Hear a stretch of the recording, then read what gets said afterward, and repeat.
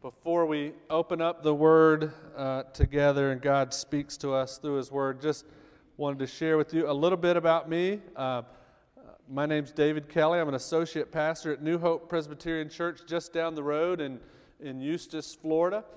My wife and I got married in 1996 and moved to Eustis and have been there ever since. I was a school teacher for a while, and then the Lord called me into ministry at New Hope in 2001 as a youth director. Eventually graduated seminary and was ordained and installed as the associate pastor in 2017 there. Such a pleasure to be with Grace this morning.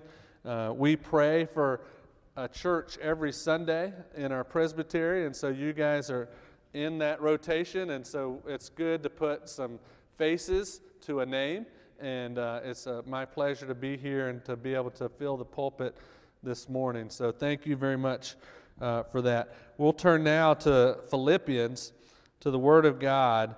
And I just want to encourage you and remind you with this, that God has kept this Word for us all of these years, that we might share together here at Grace Presbyterian Church in Ocala these words. That these aren't just merely words on a piece of paper that were written down in history.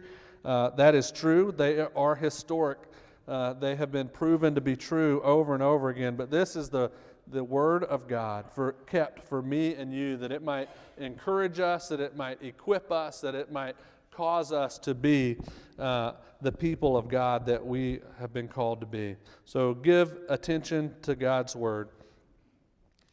Paul and Timothy, servants of Christ Jesus, to all the saints in Christ